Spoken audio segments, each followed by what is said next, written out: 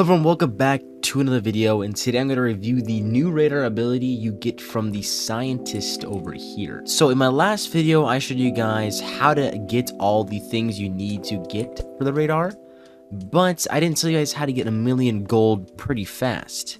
So obviously you get the tech chip from the merchant, the flash drive you can also get from the merchant, but you can also just complete all this quest. But for the 1,000,000 gold, that might take a little bit. So I recommend coming over here to the alchemist and getting the gold 50% gold upgrade, or just boost.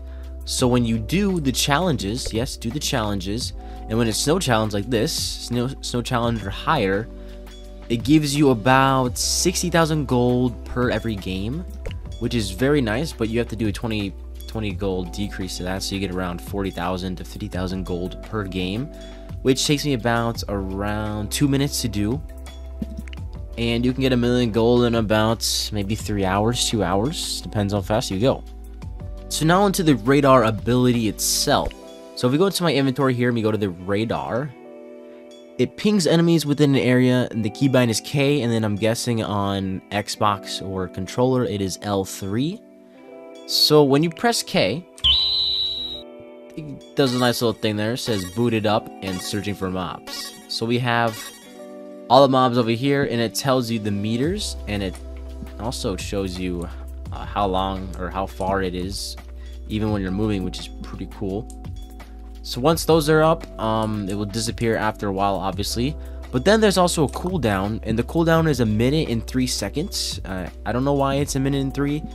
They might change in the future, but I did 5 tests in total just to make sure it was 1 minute and 3. And it was 1 minute and 3 every time. You know, it might be a little bit off, but it's 1 minute and 3 every time. So I'm not exactly sure why it does that, but I want to show you guys how it works. So once we're in the game here, I'm going to press K, and it should light them up.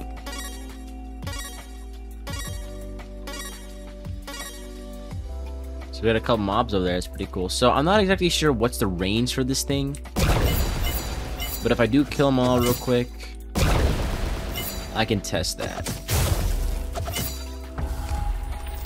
So I'm just gonna wait a little minute right here just so I can figure out how far this is. Alright, so we activated it again.